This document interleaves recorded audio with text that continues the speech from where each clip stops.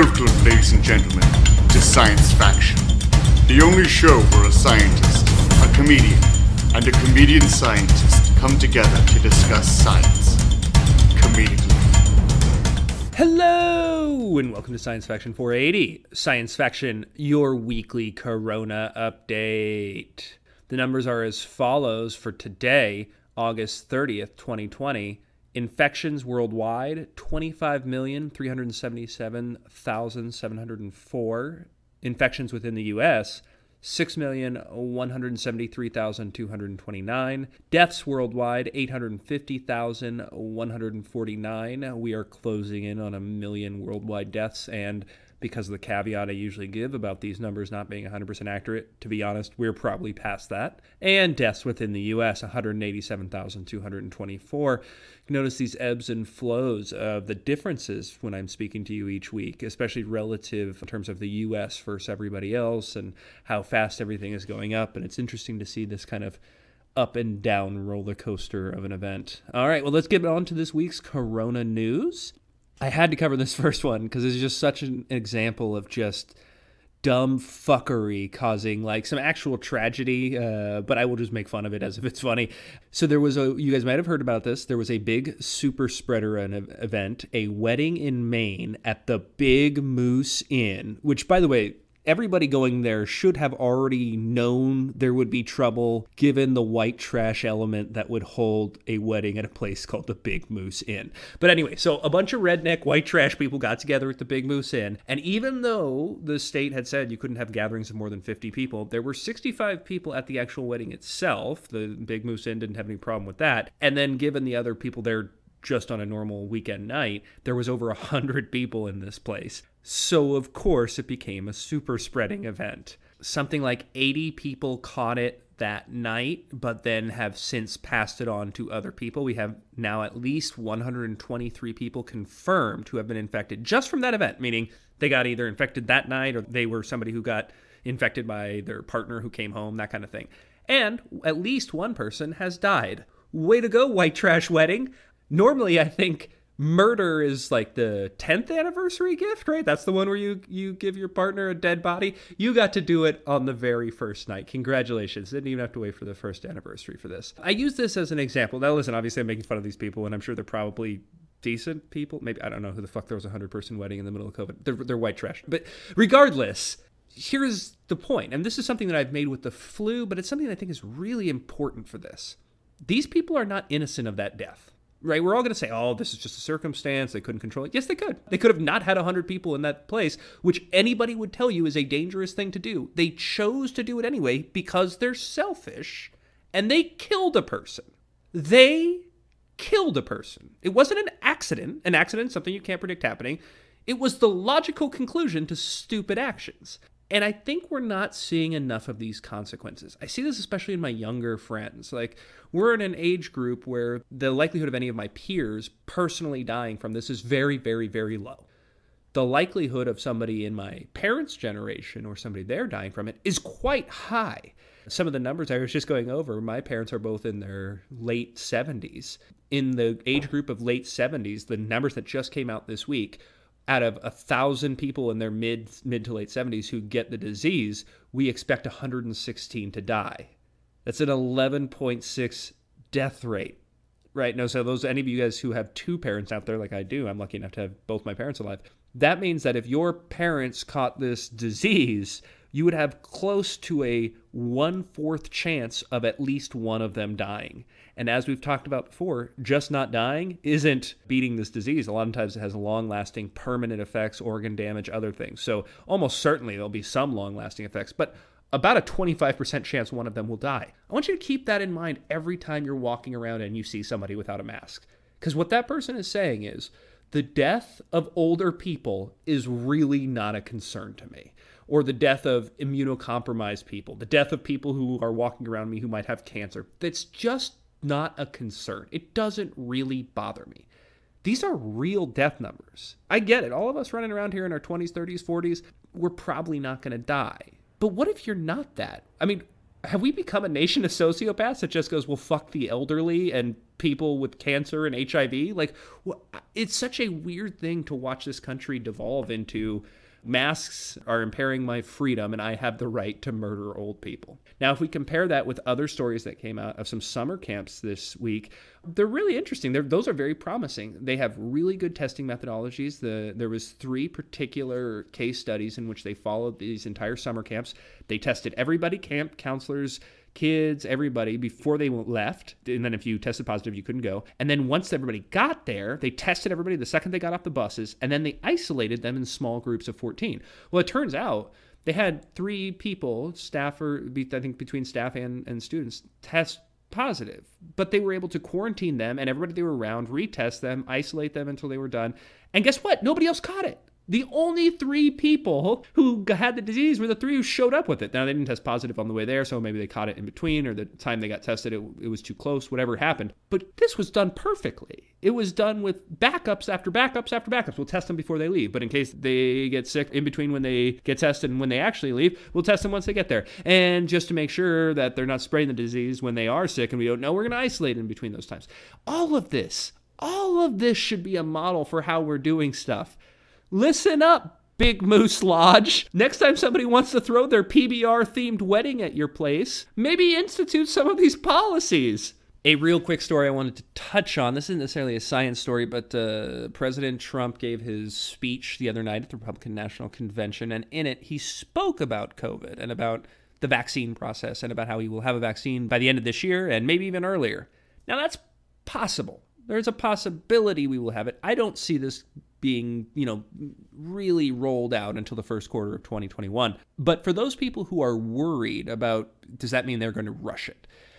Again, we talked to them a little bit about this last week with the idea of the Russian vaccines and kind of the different processes. And we go through phase 1, phase 2, phase 3 trials, and they go through a trial where like Putin throws something at a dartboard and then yells like, huzzah, and it's approved. Like, we do still have a structure to things. And I'm sure political pressure can be put on that structure, but in the end, the structure stays the way it is.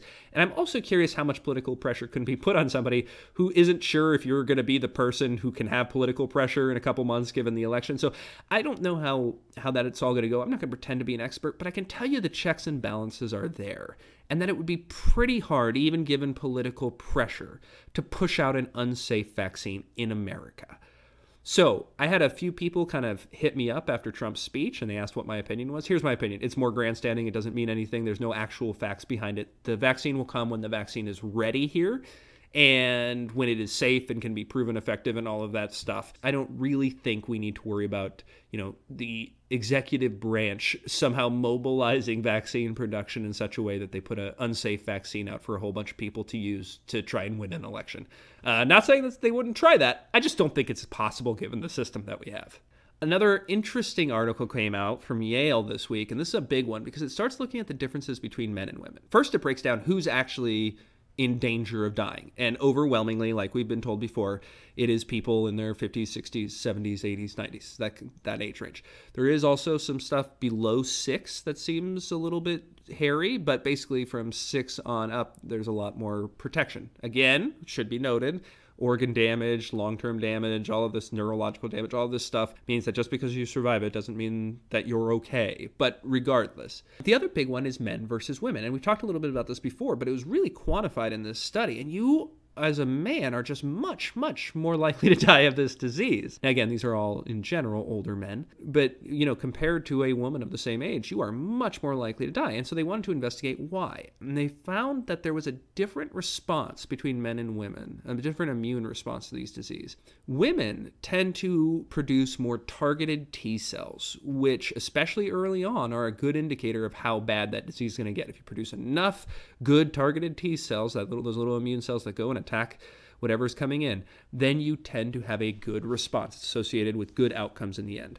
Men tend to produce more cytokines, which are a different immune cell, and it's, again, less targeted, more like a mortar blast, like we're just going to try and kill everything there. And we think what's happening in a lot of men, a lot of older men, might be a cytokine storm, where their immune system is essentially overactive, It floods into that area, and the immune system itself is what causes you to die. Like it attacks your body around you, and yeah, it's trying to attack the virus, so the virus is a proximal cause, but your immune system is the direct cause of you dying.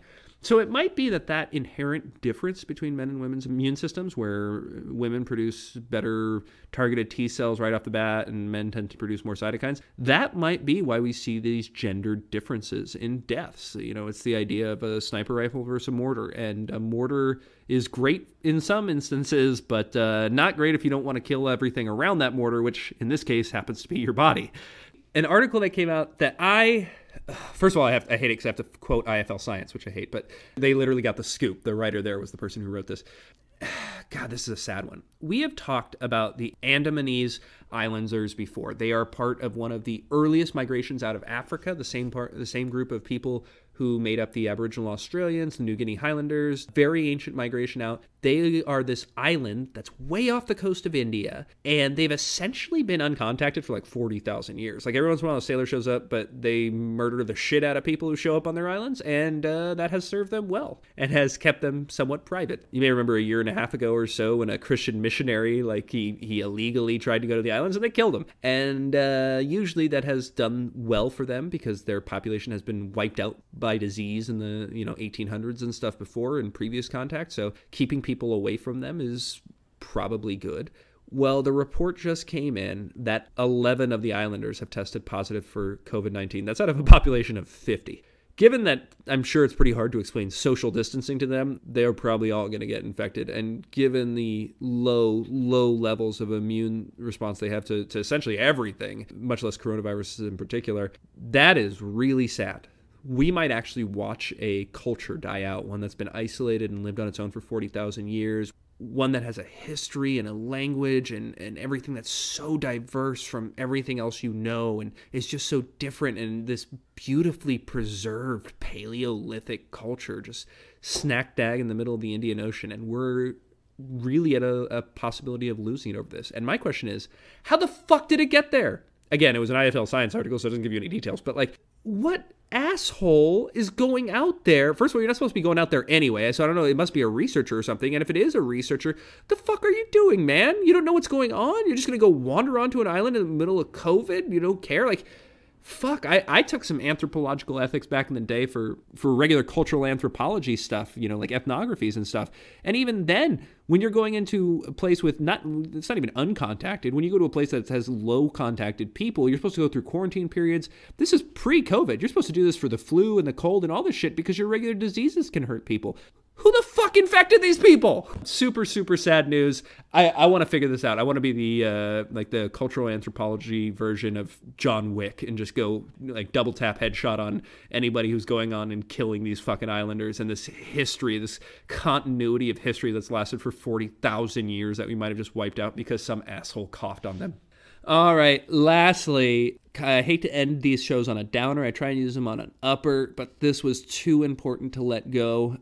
We now have very conclusive evidence, in fact, the first evidence for sure in the United States of a person who got reinfected having already been infected. Super shitty. This also, by the way, isn't a mild infection either time. He got infected, I think, back in April the first time. This is a 25-year-old, so not an old dude.